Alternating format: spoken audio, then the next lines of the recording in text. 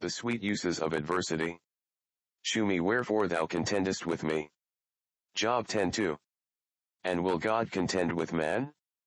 If God be angry, can he not take away the breath of his nostrils, and lay him low in the dust of earth?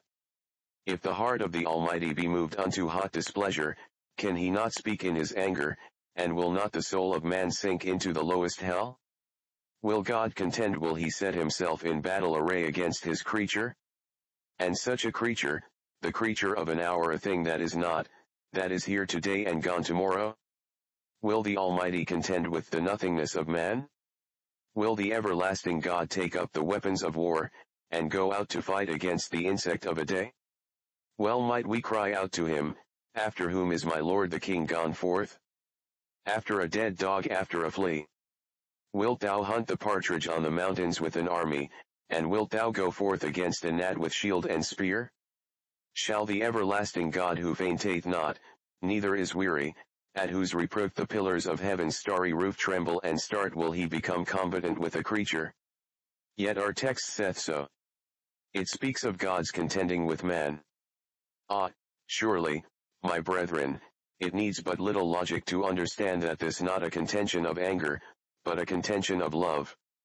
It needs, methinks, but a short sight for us to discover that, if God contendeth with man, it must be a contention of mercy. There must be a design of love in this.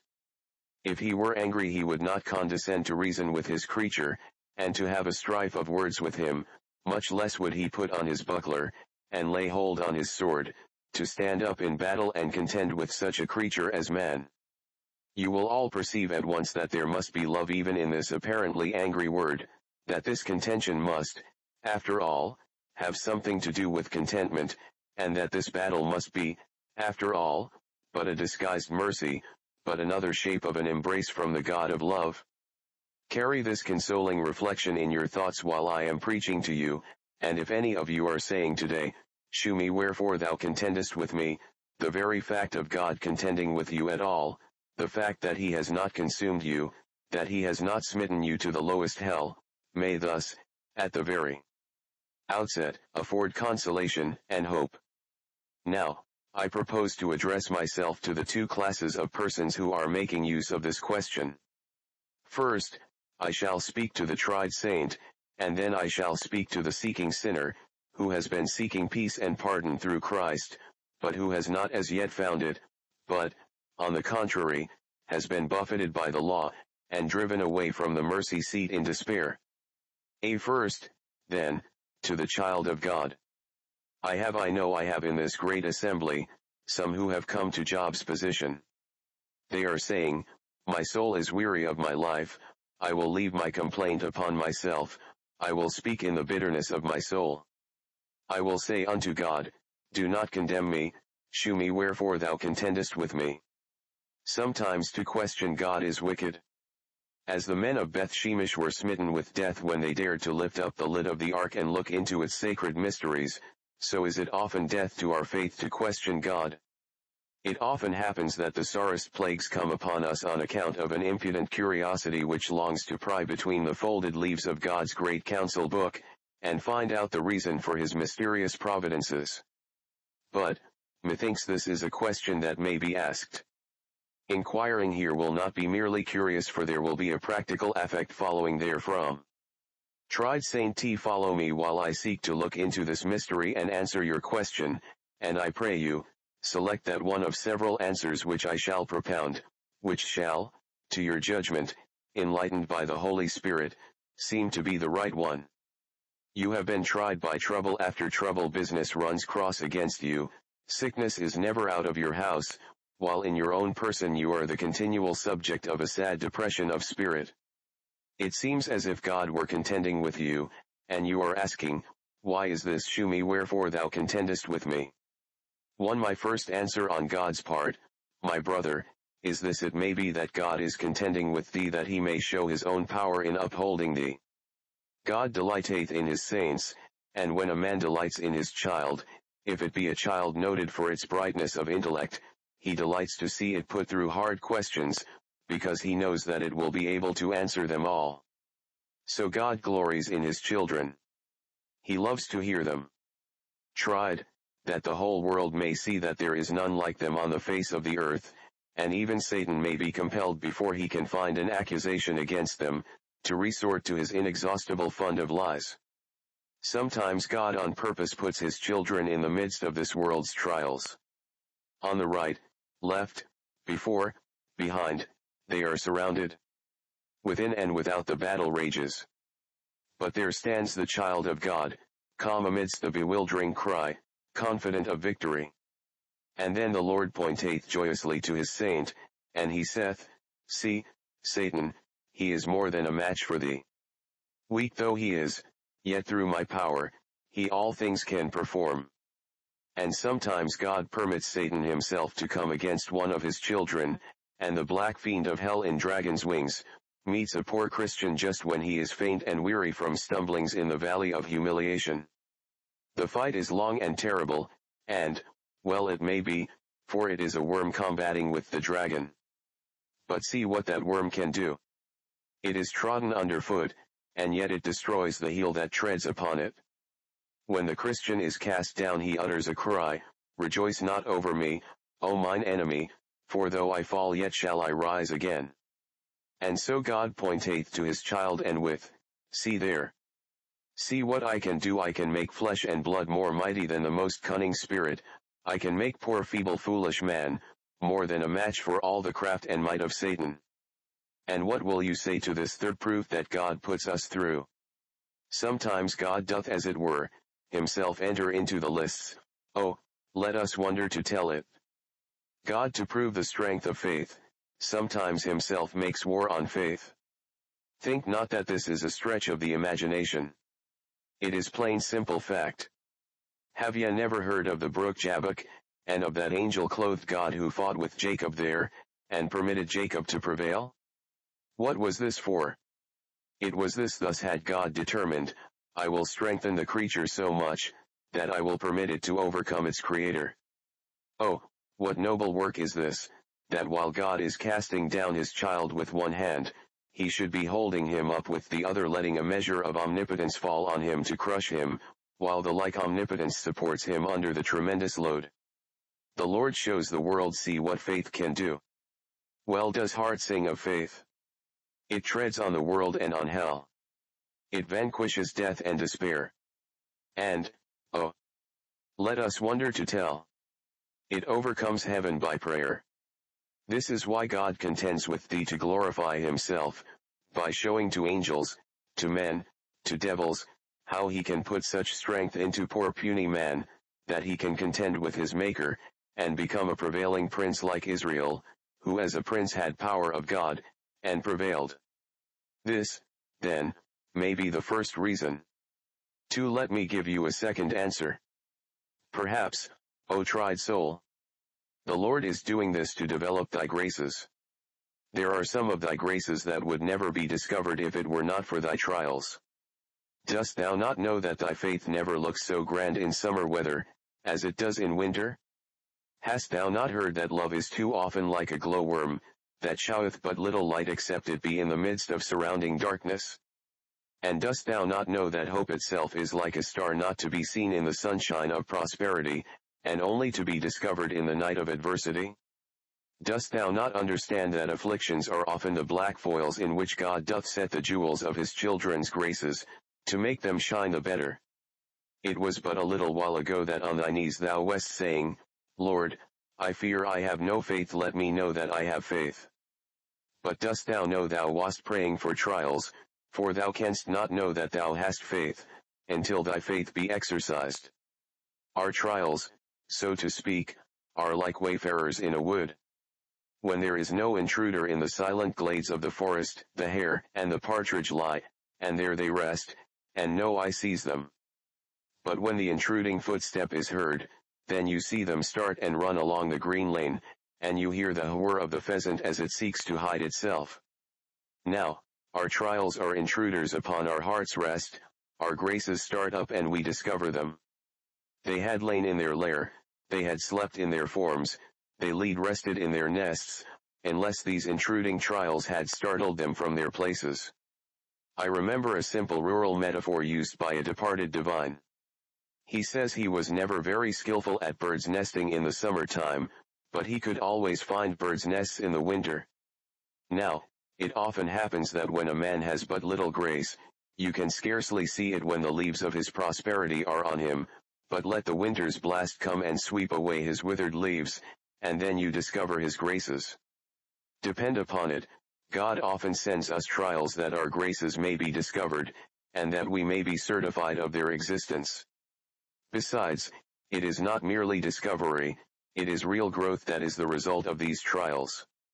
There is a little plant, small and stunted, growing under the shade of a brood-spreading oak, and this little plant values the shade which covers it, and greatly does it esteem the quiet rest which its noble friend affords. But a blessing is designed for this little plant. Once upon a time there comes along the woodman, and with his sharp axe he fells the oak. The plant weeps, and cries, "My shelter is departed, every rough wind will blow upon me, and every storm will seek to uproot me." "No, no," saith the angel of that flower, "now will the sun get at thee, now will the shower fall on thee in more copious abundance than before, now thy stunted form shall spring up into loveliness, and thy flower, which could never have expanded itself to perfection, shall now laugh in the sunshine, and men shall say, How greatly hath that plant increased! How glorious hath become its beauty through the removal of that which was its shade and its delight! See you not, then, that God may take away your comforts and your privileges to make you the better Christians? Why, the Lord always trains his soldiers, not by letting them lie on feather beds, but by turning them out and using them to forced marches and hard service. He makes them ford through streams, and swim through rivers, and climb mountains, and walk many a long march with heavy knapsacks of sorrow on their backs. This is the way in which he makes soldiers, not by dressing them up in fine uniforms, to swagger at the barrack gates, and to be fine gentlemen in the eyes of the loungers in the park. God knows that soldiers are only to be made in battle, they are not to be grown in peaceful times. We may grow the stuff of which soldiers are made, but warriors are really educated by the smell of powder, in the midst of whizzing bullets, and roaring cannonades, not in soft and peaceful times. Well, Christian, may not this account for it all? Is not thy Lord bringing out thy graces and making them grow? This is the reason why he is contending with you. 3. Another reason may be found in this. It may be the Lord contends with thee because thou hast some secret sin which is doing thee sore damage. Dost thou remember the story of Moses? Never a man better beloved than he of the Lord his God, for he was faithful in all his house as a servant. But dost thou remember how the Lord met him on the way as he was going to Egypt, and strove with him? Find why? Because he had in his house an uncircumcised child. This child was, so long as it had not God's seal upon it, a sin in Moses, therefore God strove with him till the thing was done. Now, too often we have some uncircumcised thing in our house, some joy that is evil, some amusement that is sinful, some pursuit that is not agreeable to his will. And the Lord meets us often as he did Moses, of whom it is written, the Lord met him by the way in the inn, and sought to kill him. Exodus 4:24. Now search and look, for if the consolations of God be small with thee, there is some secret sin within. Put it away, lest God smite thee still more sorely, and vex thee in his hot displeasure. Trials often discover sins we should never have found out if it had not been for them. We know that the houses in Russia are very greatly infested with rats and mice. Perhaps a stranger would scarcely notice them at first, but the time when you discover them is when the house is on fire, then they pour out in multitudes. And so doth God sometimes burn up our comforts to make our hidden sins run out, and then he enables us to knock them on the head and get rid of them. That may be the reason of your trial, to put an end to some long-fostered sin. It may be, too, that in this way God would prevent some future sin, some sin hidden from thine own eyes into which thou wouldst soon fall if it were not for his troubling thee by his providence. There was a fair ship which belonged to the great master of the seas, it was about to sail from the port of grace to the haven of glory. Ere it left the shore the great master said, Mariners, be brave. Captain, be thou bold. For not a hair of your head shall perish, I will bring you safely to your desired haven. The angel of the winds is commissioned to take care of you on your way. The ship sailed right merrily with its streamers flying in the air. It floated along at a swift rate with a fair wind for many and many a day. But once upon a time there came a hurricane which drove them from the course, strained their mast until it bent as if it must snap in twain. The sail was gone to ribbons, the sailors were alarmed and the captain himself trembled. They had lost their course. They were out of the right track, they said, and they mourned exceedingly. When the day dawned the waves were quiet, and the angel of the winds appeared, and they spoke unto him, and said, O angel, wast thou not bidden to take charge of us, and preserve us on our journeys? He answered, It was even so, and I have done it. You were steering on right confidently, and you knew not that a little ahead of your vessel lay a quicksand upon which she would be wrecked and swallowed up quick. I saw that there was no way for your escape but to drive you from your course. See, I have done as it was commanded me, go on your way. Ah, this is a parable of our Lord's dealings with us. He often drives us from our smooth course which we thought was the right track to heaven. But there is a secret reason for it, there is a quicksand ahead that is not marked in the chart. We know nothing about it, but God seeth it, and he will not permit this fair vessel, which he has himself insured, to be stranded anywhere. He will bring it safely to its desired haven. For I have now another reason to give, but it is one which some of you will not understand, some however will. Beloved, ye remember that it is written, that we must bear the image of the heavenly, namely, the image of Christ. As he was in this world even so must we be. We must have fellowship with him in his sufferings, that we may be conformable unto his death. Hast thou never thought that none can be like the man of sorrow unless they have sorrows too? How can you be like unto him, who sweat as it were great drops of blood, if you do not sometimes say, My soul is exceeding sorrowful, even unto death?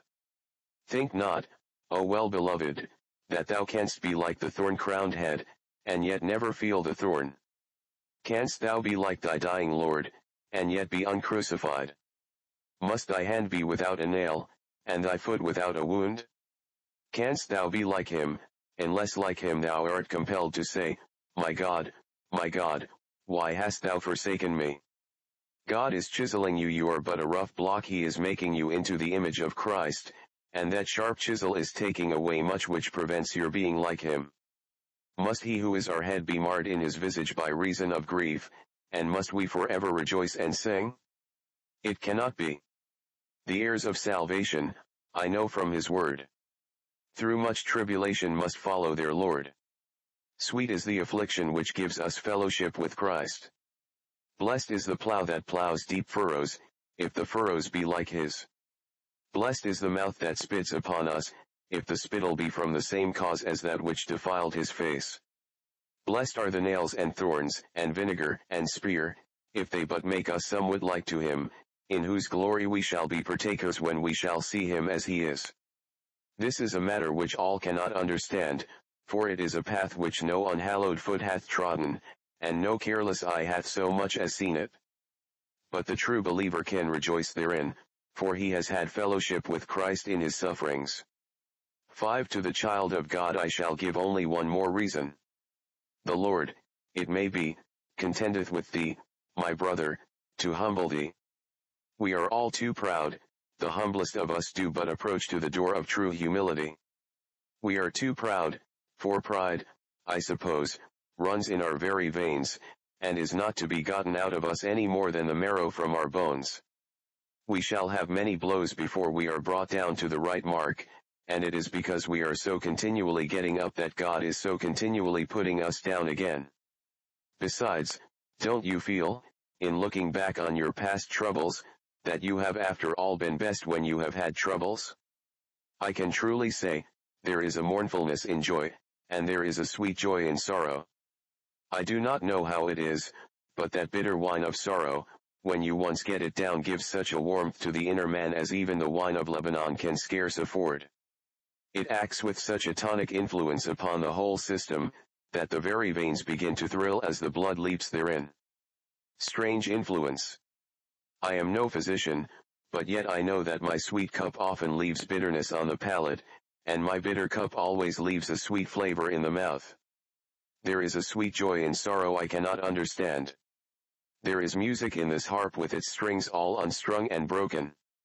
There are a few notes I hear from this mournful lute that I never get from the loud-sounding trumpet. Softness and melody we get from the wail of sorrow, which we never get from the song of joy. Must we not account for this by the fact that in our troubles we live nearer to God? Our joy is like the wave as it dashes upon the shore, it throws us on the earth. But our sorrows are like that receding wave which sucks us back again into the great depth of Godhead. We should have been stranded and left high and dry upon the shore if it had not been for that receding wave, that ebbing of our prosperity, which carried us back to our Father and to our God again. Blessed affliction! It has brought us to the mercy seat, given life to prayer, enkindled love, strengthened faith, brought Christ into the furnace with us, and then brought us out of the furnace to live with Christ more joyously than before. Surely, I cannot answer this question better. If I have not hit upon the right reason, search and look, my dearly beloved, for the reason is not far off if ye but look for it, the reason why he contendeth with you. I have thus done with the saints. I shall now turn myself to address the seeking sinner, who is wondering that he has found no peace and comfort. By the way, running a little apart from the subject, I heard a brother saying the other evening in describing his experience, that before he was converted he was never sick, never had an affliction at all, but from the very hour when he became converted, he found that trials and troubles came upon him very thick. I have been thinking of that ever since, and I think I have found a reason for it. When we are converted, it is the time of the singing of birds, but do you know the time of the singing of birds is the time of the pruning of vines, and as sure as the time of the singing of birds is come, the time of the pruning of vines is come also. God begins to try us as soon as he begins to make our soul sing. This is not running away from the subject. I thought it was. It has just brought me to address the sinner. You have come here this morning saying to yourself, "Sir, not long ago I was awakened to a sense of my lost estate. As I was directed, I went home and sought mercy in prayer. From that day till now I have never ceased to pray. But, alas, I get no comfort, sir. I grow worse than ever I was before. I grow more desponding, more sad. If you had asked me before conviction, sir, whether the path to heaven was easy, I should have said yes. But now it seems to me to be strewn with flints. That I would not mind, but, alas, methinks the gate is shut which lies at the end of the road, for I have knocked, and it has never opened. I have asked, and I have not received. I have sought, and I have not found. In fact, instead of getting peace I receive terror. God is contending with me. Can you tell me, sir, why it is? I will try to answer the question, God helping me. 1. My first answer shall be this. Perhaps, my dear hearer, God is contending with you for a while, because as yet you are not thoroughly awakened. Remember, Christ will not heal your wound till he has probed it to its very core. Christ is no unqualified physician, no foolish surgeon, who would close up a wound with proud flesh in it, but he will take the lances, and cut, and cut, and cut again crossways, and he will lay the sore open, expose it, look into it, make it smart, and then after that, he will close up its mouth and make it whole. Perhaps thou hast not as yet known thine own vileness, thine own lost state. Now, Christ will have thee know thy poverty before he will make thee rich. His Holy Spirit will convince thee of sin, of righteousness, and of judgment to come. He will strip thee, and though the pulling off of thy own righteousness be like flaying thee and tearing off the skin from thy breast, yet he will do it, for he will not clothe thee with the robe of his own righteousness till every rag of thy own self-sufficiency is pulled away. This is why God is contending with thee. Thou hast been on thy knees. Go lower, man, go lower, fall flat on thy face. Thou hast said, Lord, I am nothing. Go lower, man, say, Lord, I am less than nothing and the very chief of sinners. Thou hast felt somewhat, go ask that thou mayest feel more, may be yet more fully convinced of sin, may learn to hate it with a more perfect hatred, and to bewail thy lost estate with a wailing like that of Ramah, when Rachel wept for her children and would not be comforted because they were not. Seek to know the bottom of your case. Make it a matter of conscience to look thy sins in the face, and let hell also blaze before thee. Realize the fact that thou deservest to be lost forever. Sit down often and take counsel with the Lord thy God, whom thou hast grievously offended. Think of thy privileges, and how thou hast despised them, recollect the invitations thou hast heard, and how often thou hast rejected them, get a proper sense of sin, and it may be that God will cease to contend with thee, because the good is all obtained which he sought to give thee by this long and painful contention. To another answer I will give you is this: perhaps God contends with thee in order to try thy earnestness. There are many Mr. Pliables, who set out on the road to heaven for a little time, and the first boggy piece of road they come to, they creep out on that side which is nearest to their own house, and go back again. Now, God meets every pilgrim on the road to heaven and contends with him. If you can hold your own, and say, though he slay me yet will I trust in him, if you can dare to do it, and be importunate with God, and say, though he never hear me, if I perish I will pray, and perish only there, then you have got the mastery and you shall succeed. God's Spirit is teaching you how to wrestle and agonize in prayer. I have seen a man, when he has become solemnly in earnest about his soul, pray as though he was a very Samson, with the two gates of mercy in his hand, rocking them to and fro as though he would sooner pull them up, gates and bar and all, than he would go away without obtaining a blessing. God loves to see a man mighty in prayer, intent upon getting the blessing, resolved that he will have Christ, or he will perish seeking him. Now, be in earnest. Cry aloud. Spare not. Rise in the night watches. Pour out your heart like water before the Lord, for he will answer thee when he hath heard the voice of thy crying, he will hearken to thy supplication and give thee the desire of thy heart. 3. Yet, again, another matter. May it not be, my dear hearers, that the reason why God contends with you and does not give you peace is, because you are harboring some one sin. Now, I will not say what it is. I have known a man solemnly under conviction of sin, but the company which he kept on market day was of such a cast, that until he was separated entirely from his companions, it was not possible he should have peace. I do not know what your peculiar besetting sin may be. It may be a love for frivolity, it may be the desire to associate with those who amuse you, it may be worse. But remember, Christ and thy soul will never be one till thou and thy sins are two. Thy desires and longings must make a clean sweep of the devil and all his crew, or else Christ will not come and dwell with thee. Well, says one, but I cannot be perfect. No, but you cannot find peace till you desire to be. Wherever you harbor a sin, there you harbor misery. One sin willfully indulged in, and not forsaken by true repentance, will destroy the soul. Sins given up are like goods cast out at sea by the mariners in days of storm, they lighten the ship, and the ship will never float till you have thrown all your sins overboard. There is no hope whatever for you till you can truly say, "Wonder consists not with thy love. Oh, help me to resign the dearest idol I have known. Whatever that idol be, help me to tear it from its throne, and worship only thee." For then, drawing near to a conclusion, let me have your most solemn attention while I give one more hint as to the reason why you have not yet found peace. My dear hearers, perhaps it is because you do not thoroughly understand the plan of salvation. I do feel that all ministers, and here perhaps, I am as great a sinner as any other, and I condemn myself while I chastise others. We all of us do in some way or other, I fear, help to dim the luster of God's grace, as manifested in the cross of Christ. Often am I afraid lest I should prefer Calvinism to Calvary, lest I should put the sinner's sense of need like a quickset hedge round the cross, and keep the poor sinner from getting as near as he would to the bleeding Lamb of God. Ah, my dear hearers, remember, if you would be saved, Your salvation comes wholly and entirely from Jesus Christ, the dying Son of God. View him yonder, sinner, sweating in the garden. See the red drops of blood as they fall from that dear face.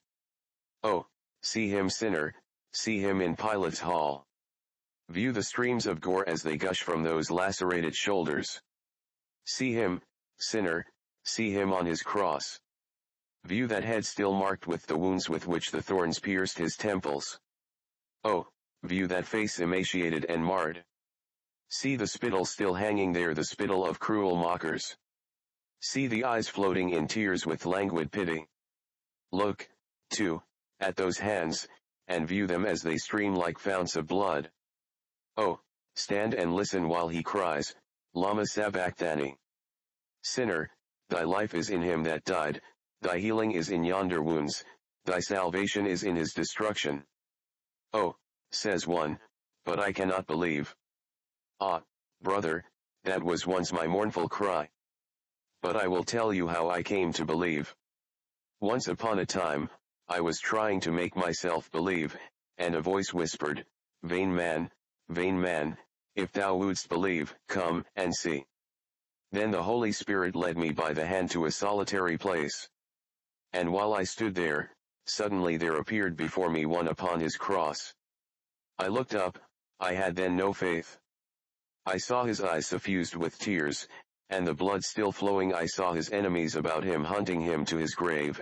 I marked his miseries unutterable, I heard the groaning which cannot be described, and as I looked up, he opened his eyes and said to me, the Son of Man is come into the world to seek and to save that which was lost. I clapped my hands, and I said, Jesus, I do believe, I must believe what thou hast said. I could not believe before, but the sight of thee has breathed faith into my soul. I dare not doubt. It were treason, it were high treason to doubt thy power to save. Dissolved by his agonies, I fell on the ground, and embraced his feet, and when I fell, my sin fell also. And I rejoiced in love divine that blots out sin and saves from death. Oh my friend, you will never get faith by trying to make yourself have it. Faith is the gift of Christ. Go and find it in his veins. There is a secret spot where faith is treasured up, it is in the heart of Christ. Go and catch it, sinner, as it flows therefrom. Go to your chamber, and sit down and picture Christ in holy vision, dying on the tree, and as your eye sees, your heart shall melt, your soul shall believe, and you shall rise from your knees and cry, I know whom I may believe, and I am persuaded he is able to save that which I have committed to him until that day. And now, may the love of Christ Jesus, and the grace of his Father, and the fellowship of his Spirit, be with you forever and ever. Amen and amen.